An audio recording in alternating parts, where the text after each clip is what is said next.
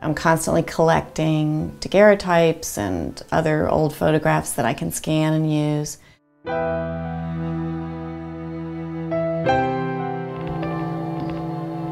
I still see them as wonderful antique people that can tell their own stories.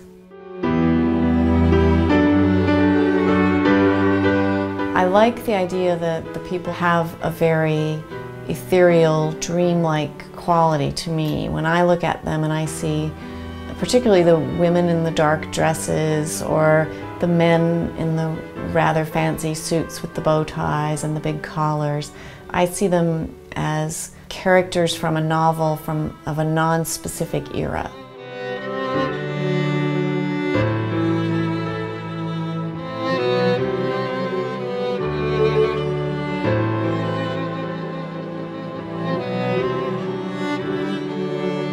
And then I'm collecting junk and things from the garden or whatever other things, and sometimes I use little dead things like a dead bird or butterfly wings or things that I found in the yard.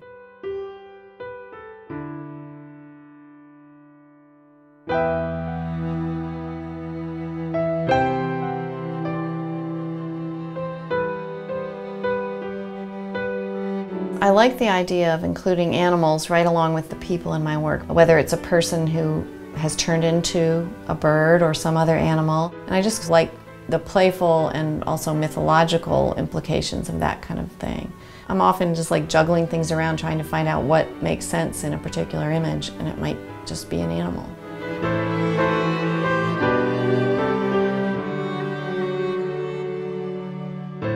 I want it to be a really cohesive visual space that is like inviting the viewer in, almost as if you're looking at a painting.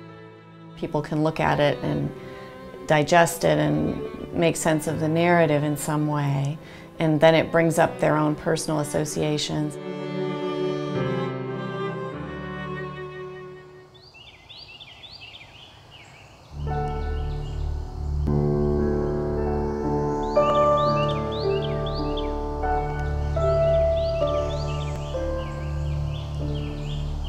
One of the things that I do with the camera is go out and collect background elements to add textures and add a sense of space to something.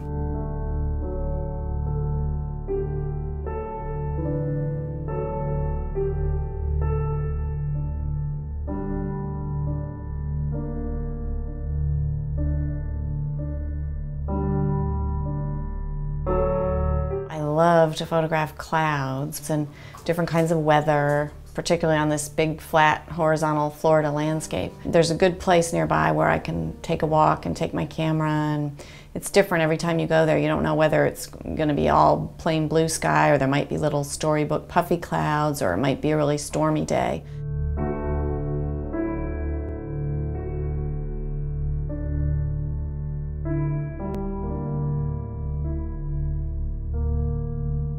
One of the toughest things with working with the computer is that you could just keep going back to the same thing, you know, day after day, and changing it and finessing it and coming up with something completely different every day. For me, I work on something for usually at least a few weeks, if not a month, and in some cases 3 months or 4 months. But when I get to the point that I've made a print, and then I've gone back and looked at the print and evaluated it and worked some more and made another print, then I know I'm getting kind of close to being finished with it.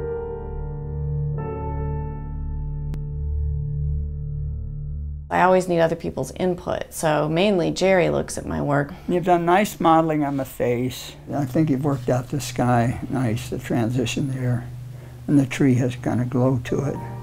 And you've rounded out her face. I think that looks good. There's more tone in her hair now. Yeah, she's done. Great, yeah. We're both image makers, and we get suggestions from each other. Once the image starts, then it's interesting to get input, because sometimes it's like you can't see the forest for the trees, sort of thing. He knows this tree looks really too big for that landscape, or this object, you have the wrong perspective on it, it needs to be warped this way or that way, or this one thing is way too light in the landscape, or this is way too dark. So he can usually look at things sort of from a totally different perspective than I'm looking at them when I'm sitting staring at them all day in the computer.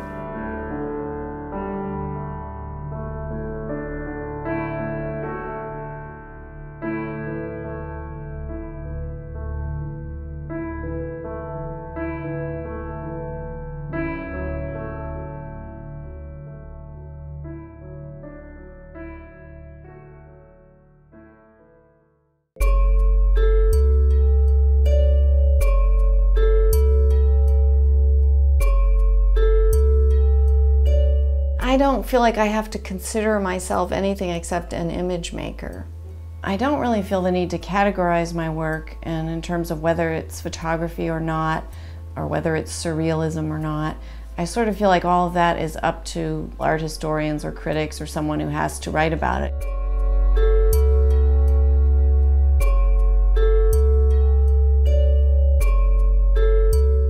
For me, the most essential thing is just to keep up the energy to keep making art and keep having ideas that I want to translate into visual images.